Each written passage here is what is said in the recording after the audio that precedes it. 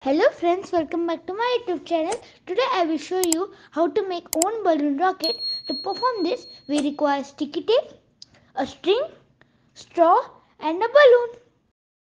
Pass the string through the straw and tie ends tightly between 2 points at equal height. Inflate the balloon and keep the neck closed. Now fix the balloon underneath the drinking straw with the sticky tape.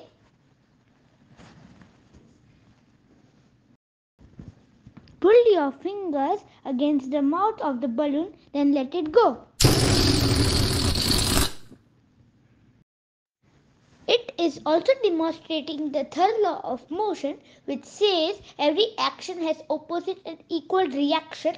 It's the principle that rocket can fly. Thanks for watching my video. Don't forget to like and subscribe my channel.